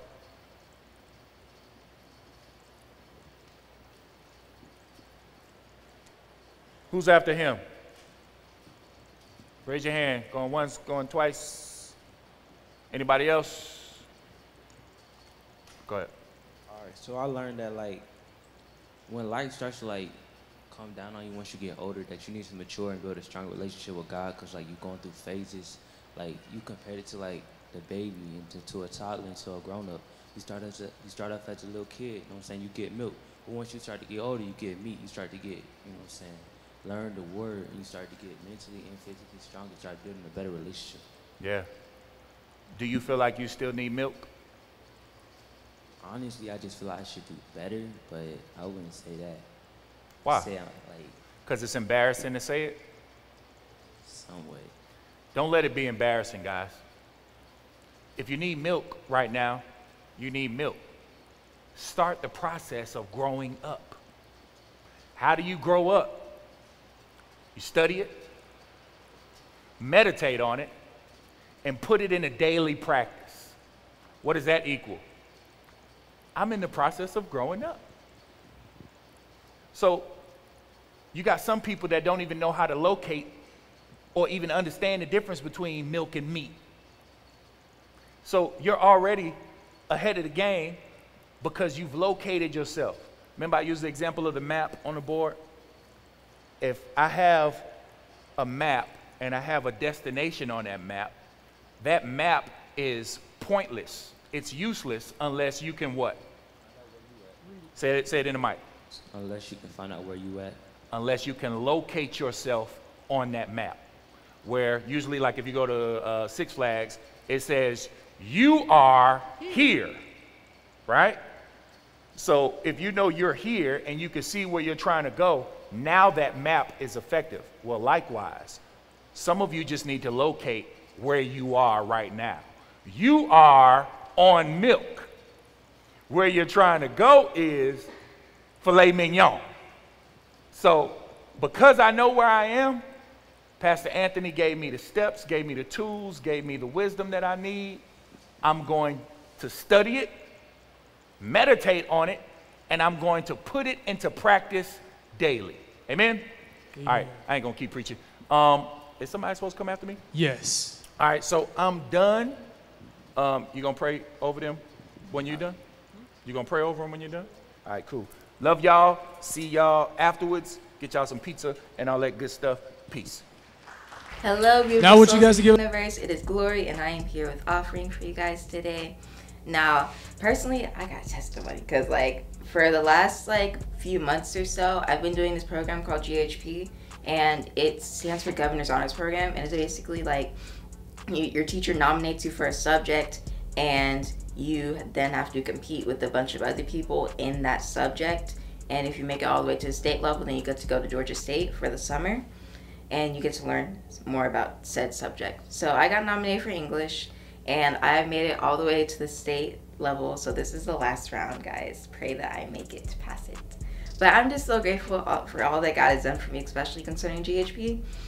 Because honestly, I was the only sophomore that was nominated and made it this far. So I'm really excited, and I'm so grateful to God for this moment.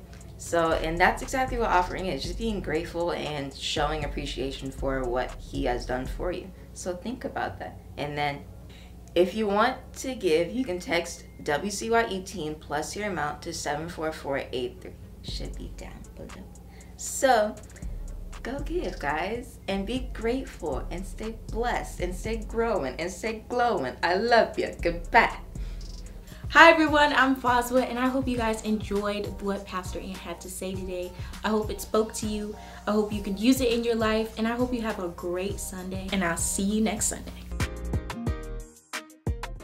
WCYE, WCYE. All right. World changers. Yeah. World changers. Hey, this is Pastor LaSorel, the pastor with the blue hair, because I really do care. Listen, you have probably just watched an amazing service for senior high. Well, listen, high schoolers, you're in the right place. Middle schoolers, we want to make sure that you get to the right place on WCYE Junior High Studios, where we have a service designed especially for you. So, we'll see you there next week. World Changers Youth Experience is the team ministry for World Changers Church International, and we are looking for volunteers with a creative mindset. If you are creative, skilled in areas such as camera operating, video editing, producing rundowns and special services, operating in the media control room, being a praise team director, graphic design, social media, photography, or any other creative area you can think of to enhance the ministry, we want to meet you. All you have to do is text SERVE, WCYE, all one word, to 51555. If this sounds like an area you're interested in, let's get connected.